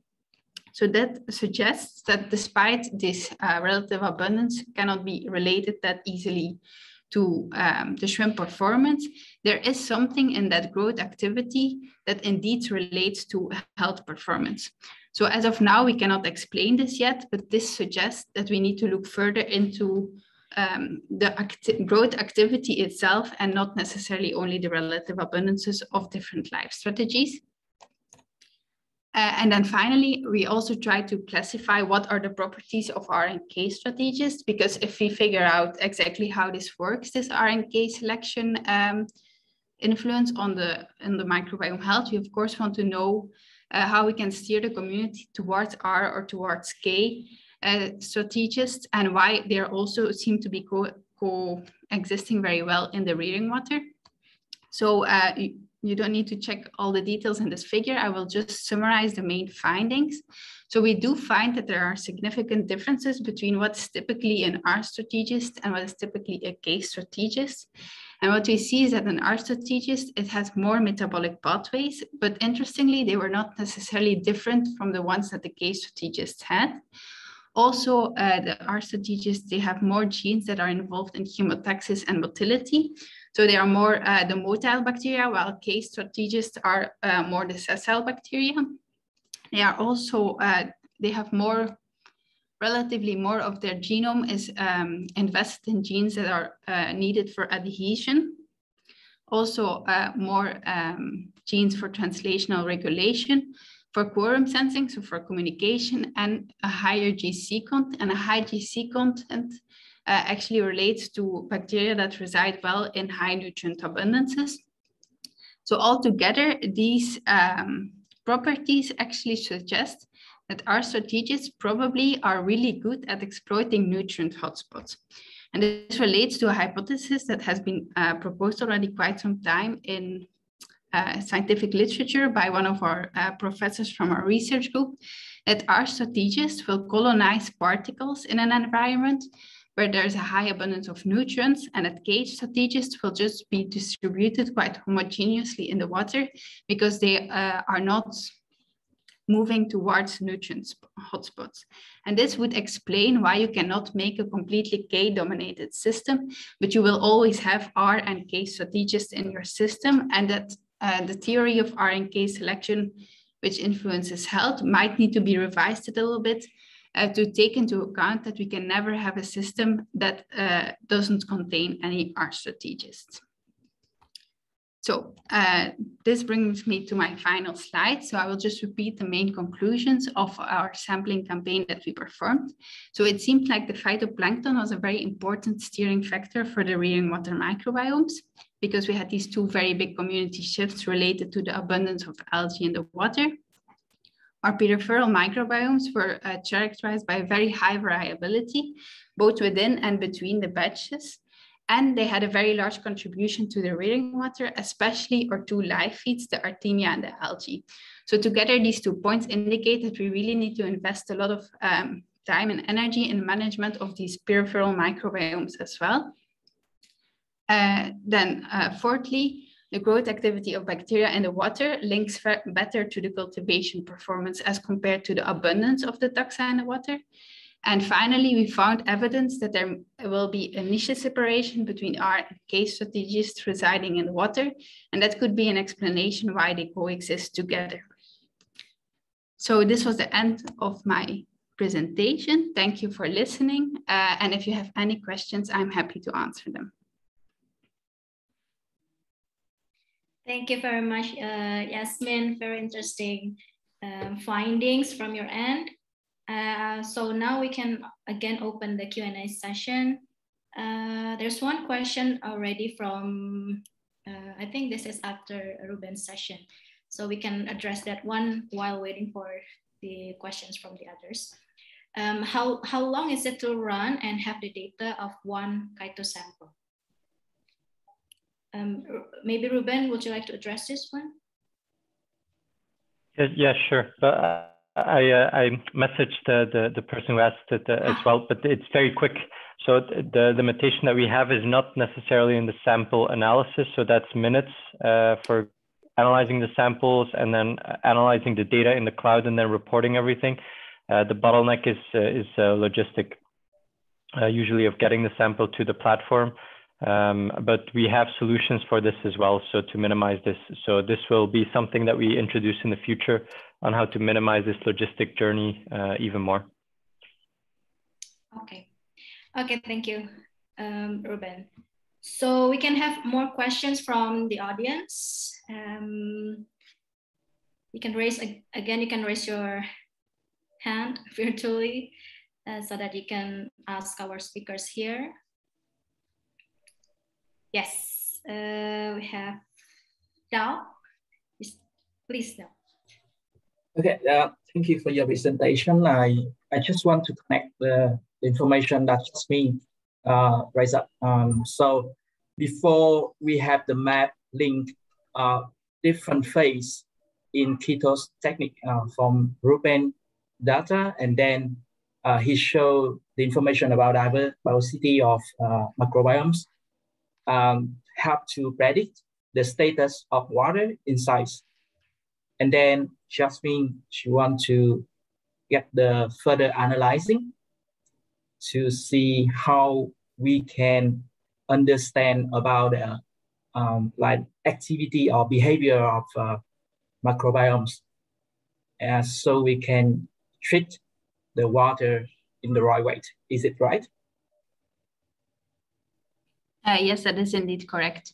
So KYTOS is making a lot of metrics to quantify the current status of your aquaculture microbiome. And then, of course, if you want to develop management strategies on the long run, we need to know how to interpret those kind of metrics and make them into actions that can drive the community towards healthy states. But to know how we can drive those communities, we need to understand the ecology. So that's a bit what I have been doing during my PhD. So they're indeed very closely related. Yeah, cool. So my question is, are you using the genetic data for your analyzing? Is it right?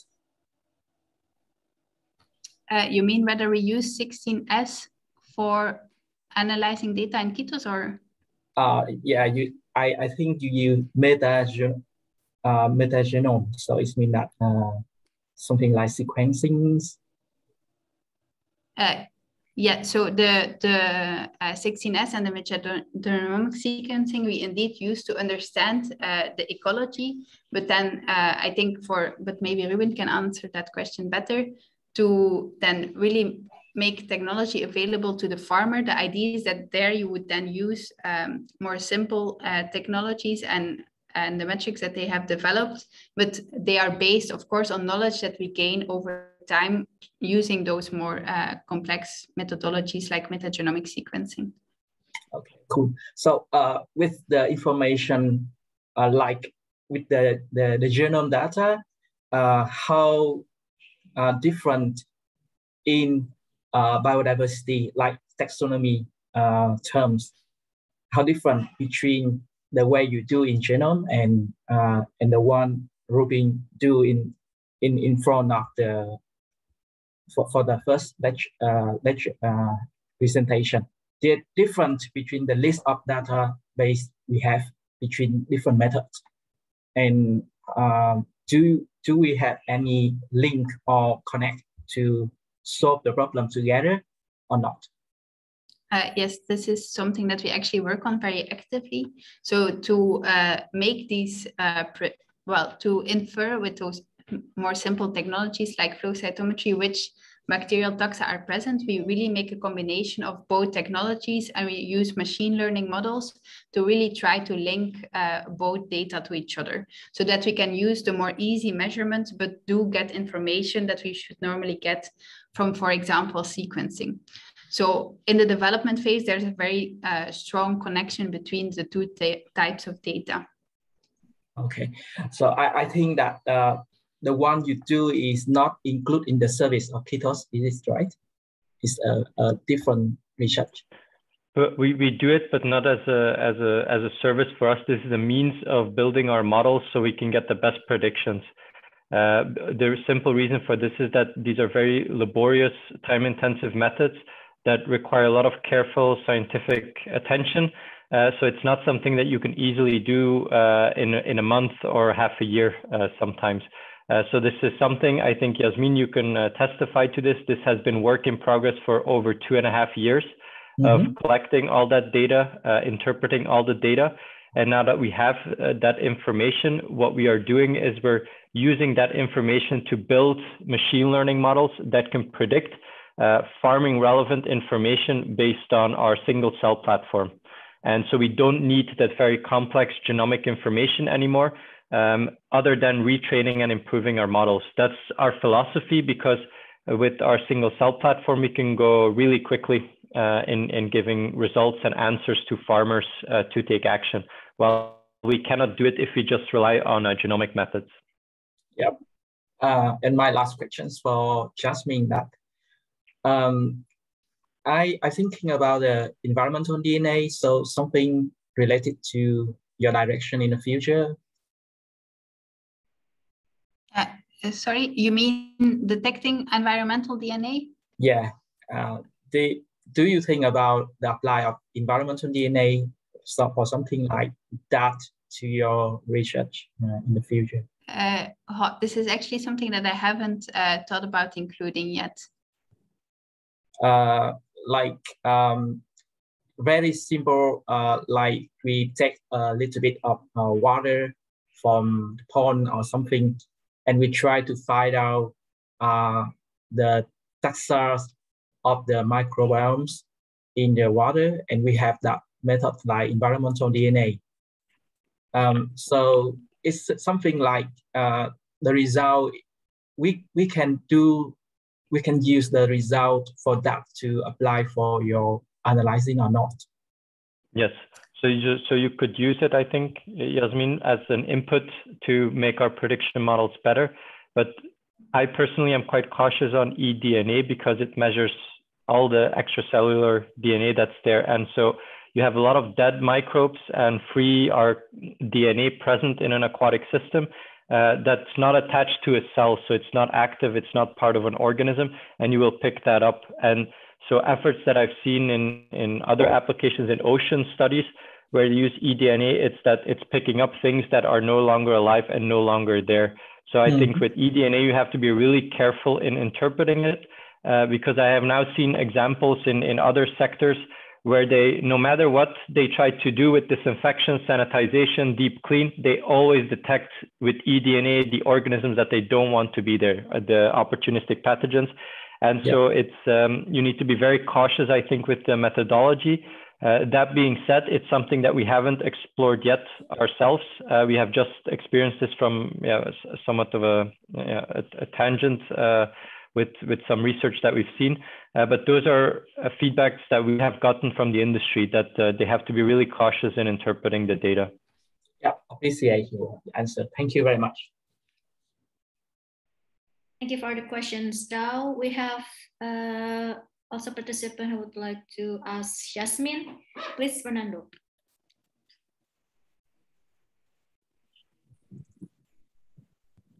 Hello, Jasmine. I'm just wondering, how long does it take to run, for you to run or to assemble all of the MEG for your microbiome?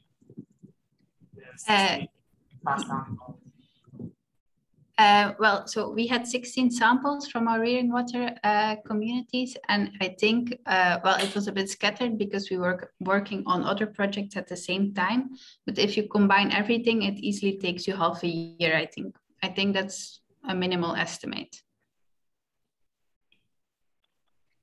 Thank you.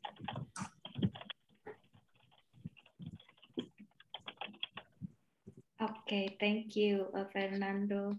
Any other questions from the participants?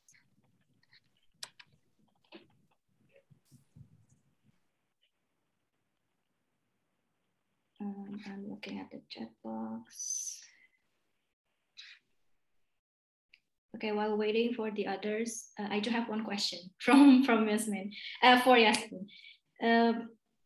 From the slide where you showed us the microbiome of an Artemia storage tank, you showed us the graphs of this relative abundance graphs.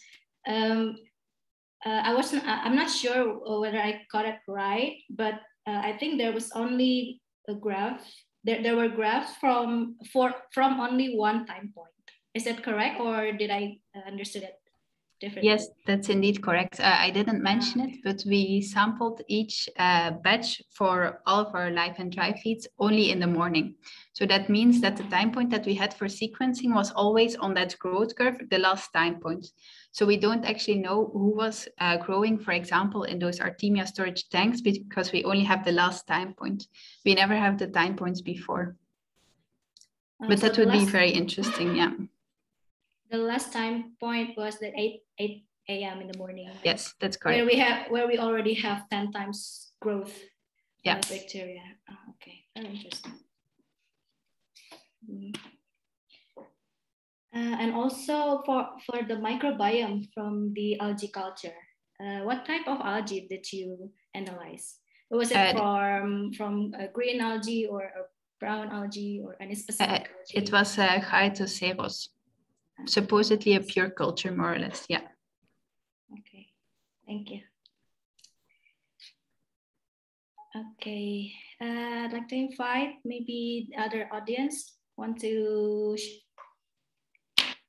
ask our speakers today, or still digesting.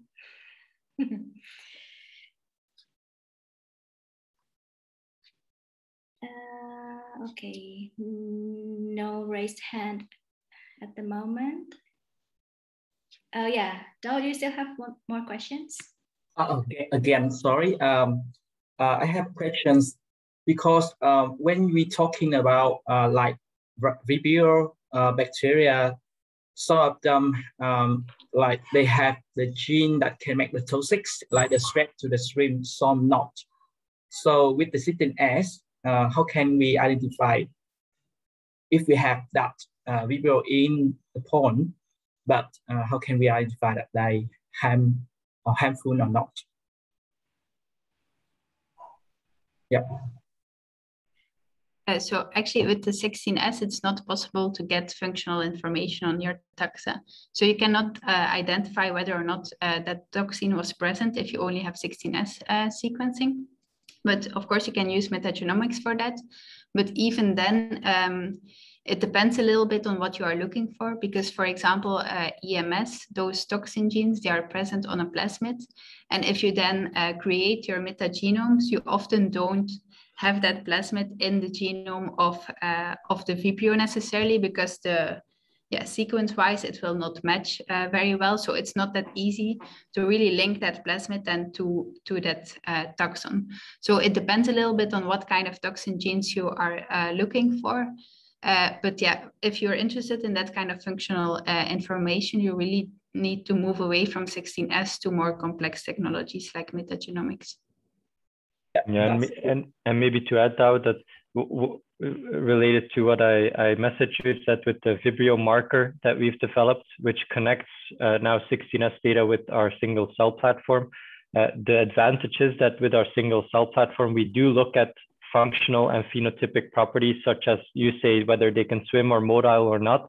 That's information that we capture. So we're seeing if we can in the future actually specify whether there's a risk for specific Vibrio morphologies or phenotypes that are virulent in the system, rather than just detecting them as a group as a whole.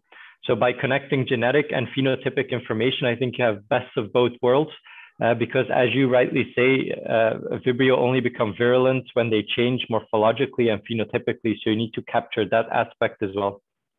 Oh, cool. Yeah, I understand. Thank you very much.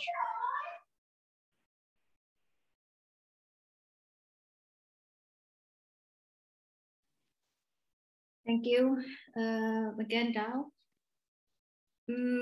Yeah, since we are actually already run out of time for today. Yes, so to end our event for today, I'd like to have a very brief photo group session. If anybody would like to open their camera so that we can have a nice picture, but yeah, for everyone who is available, so that we can quickly get a picture together. Our assistant Rista can help us with this. Can you please give the instruction? Okay. So please everyone, if you are available, join us and open your camera so that we can have our picture before we end our session for today. Okay, is everyone is ready? There's 2 pages. I think so. I will take the first page. Please give your best pose. 1, 2, 3. Okay. Let me take a second.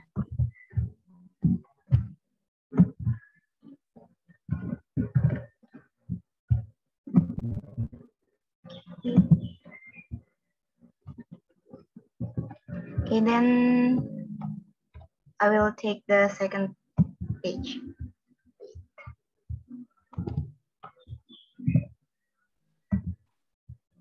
1, 2, 3.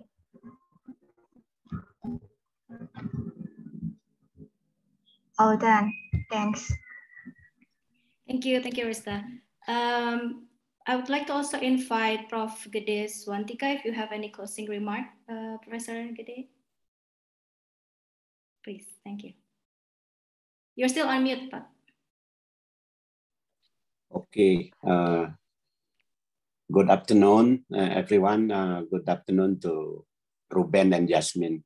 I would like to say thank you very much to both of you for your inspiring sharing mostly for the students.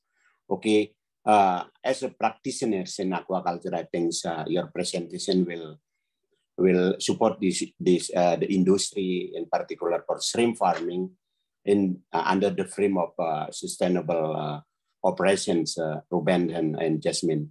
I think the approach of microbiological thing is very important, because based on my experience also, the key success story of this animal cultivation and aquaculture is on how to on the ability on how to manage our microbial community during the whole culture periods. So based on this presentation, I think we realize that it's very important to have early warning or early monitoring of the microbial community, and also we try to keep maintaining the expected microbial community during the culture period in order to have a successful aquaculture production.